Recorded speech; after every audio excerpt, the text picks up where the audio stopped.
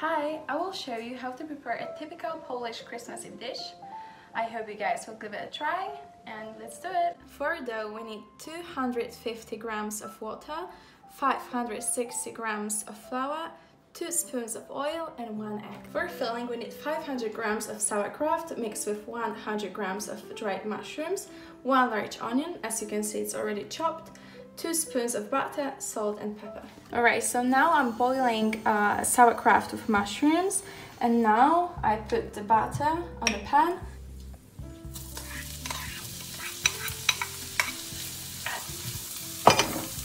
And now we put pepper and salt.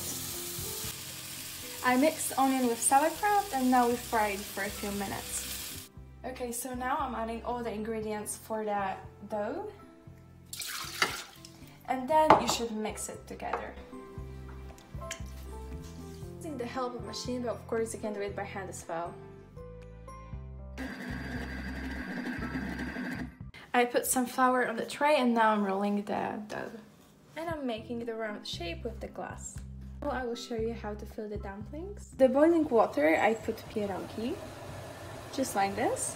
And here I'm melting the butter for the topping. Alright, let's taste it now. This is how it looks.